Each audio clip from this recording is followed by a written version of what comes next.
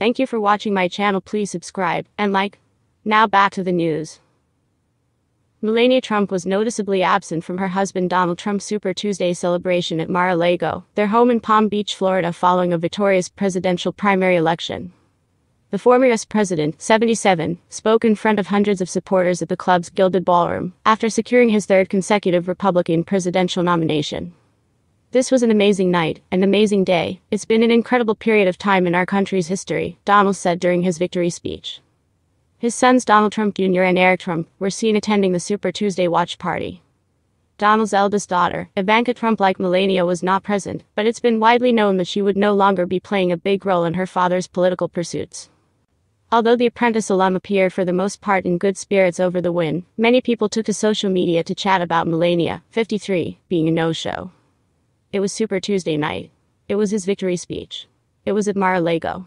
His wife Melania was not there, one person wrote via X Wednesday. He's trying to get more women to support him, but it doesn't look good when the most important woman in his life doesn't appear to support him. Another surmised that perhaps the couple may be having marital issues, weighing in, "How come Trump was so sad last night? He should have been happy last night doing so well on Super Tuesday. Was it because Melania wasn't there to support him?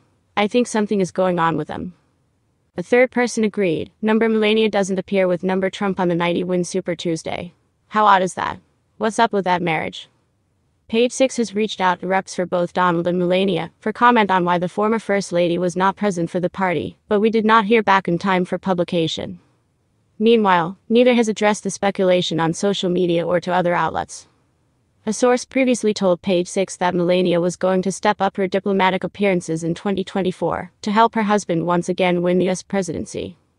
The insider claimed that the mother of one who shares 17-year-old son Barron with Donald was feeling more sure of herself as both her husband's representative and her own position as a diplomatic figure after her positive reception at the Rosalynn Carter funeral. However, Melania was noticeably missing from the Trump family Christmas card last December.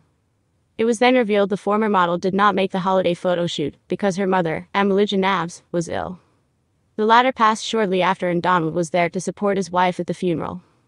Just last week, a new book alleged Melania hides her true emotions about issues with her husband, claiming she once wanted to see the real estate mogul humiliated over a